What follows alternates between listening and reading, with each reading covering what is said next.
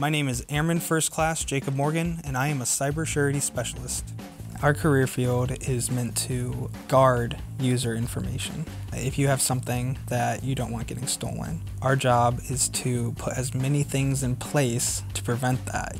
Say you have, I don't know, something really valuable. You might put it in a safe, but safes are easy to get to if you just have it out in the open. So our job is put tons of blocks in place. You put it inside a building, you put guards around it, you put cameras up. It's all these little things, and we do that for everybody. We put that on their computers. At its core, data is the most necessary thing to the Air Force, where we're going, when we're doing something, and what we're doing. And if somebody can access that, it's like that safe was just opened.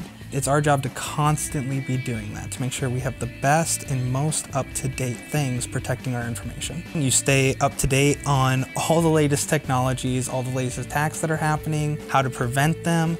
Personally, I love my job.